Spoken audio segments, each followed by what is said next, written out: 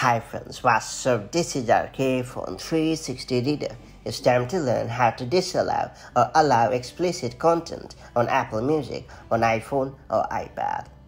Boasting millions of songs, Apple Music is a popular music streaming app. It has a variety of content in order to cater to the taste of people of all ages. However, you have the desired control over explicit content, as you can choose to hide or show it as per your needs. That said, let's learn how it's done the right way. First off, open the Settings app on your iPhone or iPad. Now tap on Screen Time. Then tap on Content and Privacy Restrictions. Then make sure that the toggle for Content and Privacy Restrictions is enabled. After that, tap on Content Restrictions.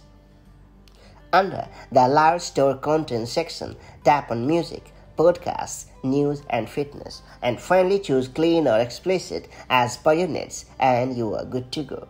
That's pretty much it. So that's how you can disallow or allow explicit content on Apple Music, Podcasts, News, and the Apple Fitness app. If you found this video helpful, do like and share it, and I'll see you in the next video with more such handy iPhone tips and tricks. Till then, stay safe and have a great time. Bye.